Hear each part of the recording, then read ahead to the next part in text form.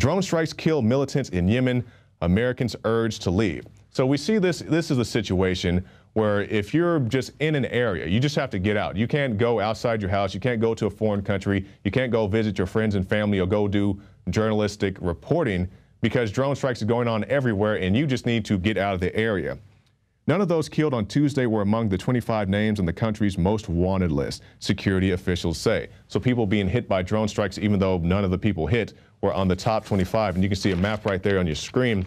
And out of 74 drone strikes, the range is about between 600 and I guess around 900 total people killed. And the militants killed is estimated at best to be about 777. So you can do the math for yourself. So these are not as surgically accurate as they would like you to believe. So people are getting tired of this. You see the polls and the figures and everything and everybody saying we're tired of the U.S. meddling in foreign affairs. And so many people got tired of this. They got together and right here in the city of Austin, Texas, as well as around the whole United States, people got together on their bridges and freeways and said, no, we want the U.S. out of foreign affairs.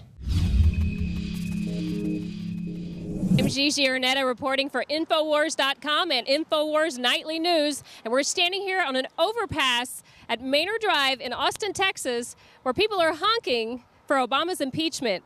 So what gave you guys this idea? This is a national movement. It was started by James Neighbors, who's up in Oklahoma.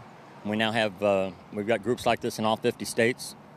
And yeah, we're just out here trying to raise people's awareness a little bit and get them woken up to what's going on with the Obama administration and try to get him out of office. So you believe that these are definitely not phony scandals? Definitely not. They're felonies, you know, and we elect these folks to govern us, but not to rule us. And we have a constitution to limit the federal government's power, and they're just shredding the Constitution daily. I want to know how many people are out there that would like to be doing something. They get frustrated, they say, well, I'm going to do something tomorrow, and I'm going to do something today, something that's going to count. You know, you got to get out of from behind the computer and go out and try to get some things done. We're in a neighborhood where people actually told us, that, oh no, you don't want to go out there. You know, there are too many people for Obama out there. But we're getting a great response, and we're going to stay out here as long as we can. I'm going to be out here every chance I get. I took off work for this today. I mean, I'd take off work if I was sick or if I had a sick child. The Republic's sick. It needs help. That's what I'm here for.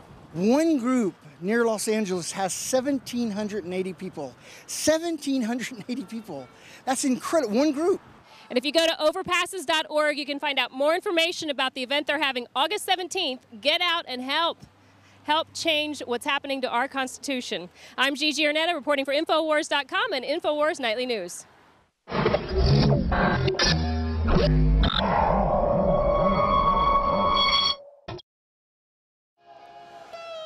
Hello, this is Hank Hill, and I'm telling you what, you need to listen to Alex Jones. Yeah. Infowars.com. I judge, what is the secret of the universe? Infowars.com.